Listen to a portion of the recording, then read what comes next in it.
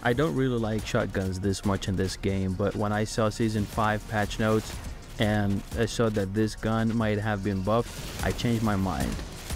What's going on, everybody? This is GHOSTX. Welcome to another video of the channel. Let me go ahead and explain to you why this Reclaimer 18 now is one of the best guns that you could use in Modern Warfare 3 Zombies. Before I do that, I want to tell you that our channel is doing great and progressing very well because of you guys. Don't forget to hit like and subscribe, and let's dive right in.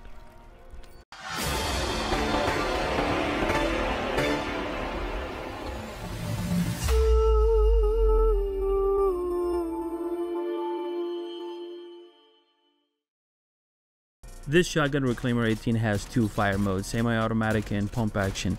The only way to use the pump action fire type is by putting the slug ammo on it. Recently, there has been a buff to the pump action fire type. As you can see, it says pump action fire type and increase fire maximum damage from 80 to 220, which is a 175% increase.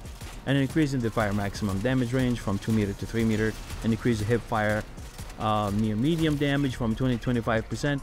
Now, I don't know how much is the difference between tac stance and hip fire, so I went ahead and used it in both ways. I think the results were awesome. This is now a one-shot shotgun. I will let you guys judge for yourself.